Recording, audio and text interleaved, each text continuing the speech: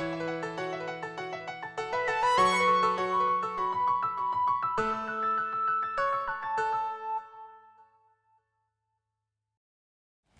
and welcome to another episode of the Academy. The show sets out to bring out the business in you. On the show with me today is the CEO of Mimshach Global Industries Limited, Ms. Temitope Babatunde. Temitope, it's great to have you in the Academy today. Thank you so much, Sarah. All right, so tell us, what does Mimshach do? Yeah, Mimshach, we do three basic things. The first one is fashion merchandising. That involves importing shoes and bags, perfume, wristwatches for sale. Then we do skill acquisition trainings. That's we train people how to make accessories. That's fabric accessory jewelries, shoes, bags. All right. Then we do financial consulting. That's basically on investment, maximizing your money in investments. Yes. All right. So how did you come into fabrics accessories business?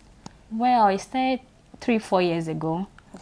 When I was in my 400 level in school, you know, I just desired to make my own pieces, and before I knew it, people were like, okay, do for us, make for us, do this, do that. So I went to the business. All right, but has it been lucrative? Yeah, it has been. Yeah, it has been. Yes. Now, looking at when you started, you said you started from 400 level while in school. Were there any challenges you faced as a young person in business? Challenges, not so. But I was able to leverage on maybe my inner strength. I was able to forge ahead, No financial challenge because it doesn't require much capital. So you cannot say financial challenge, So it's just basically your creativity, how you're able to think, how you're able to strategize. I think the major challenge should have been how to maybe stand out in the industry, All right. Now looking at the viability of Ankara, you see many people going into fabrics, accessories, and then I can see most of your designs are in Ankara, and then there's been a fusion of the Western culture with the African culture. Now, how do we combine the two together, considering accessories?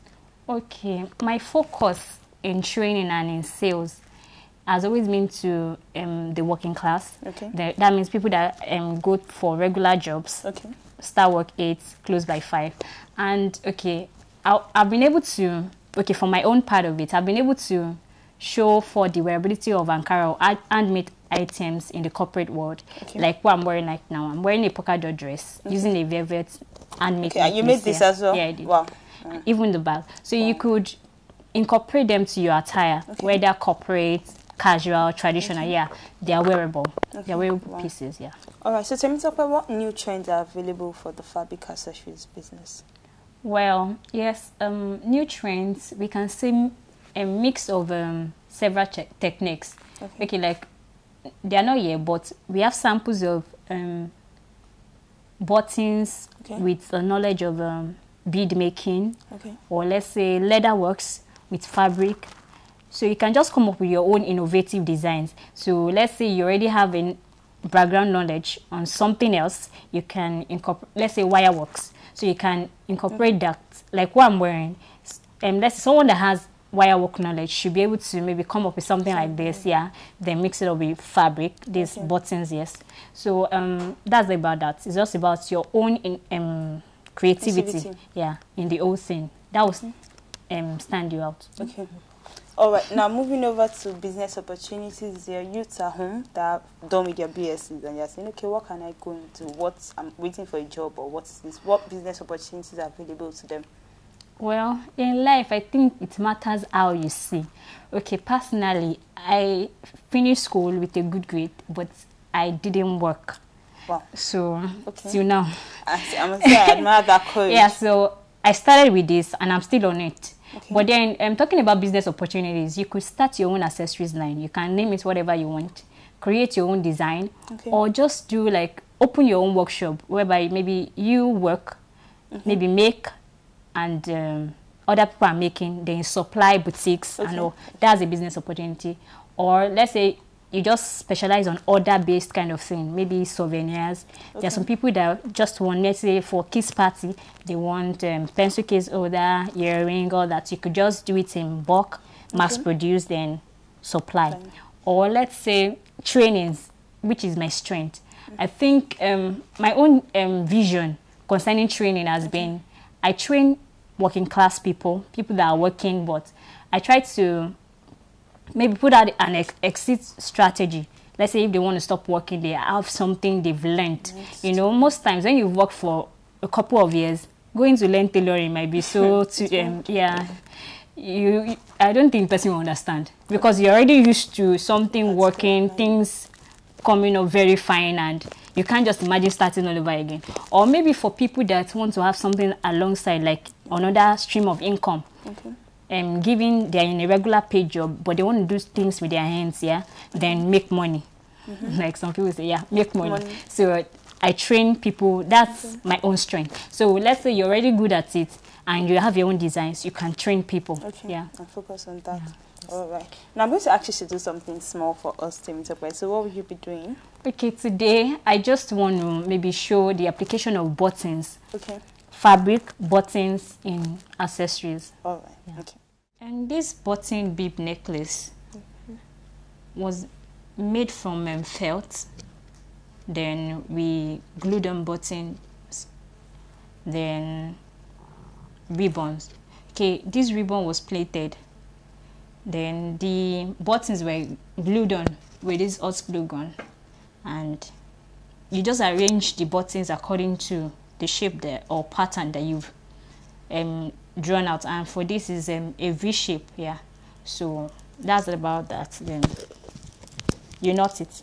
This can go with a simple tank top, a casual t-shirt, or even corporate, depending on how you mix the buttons.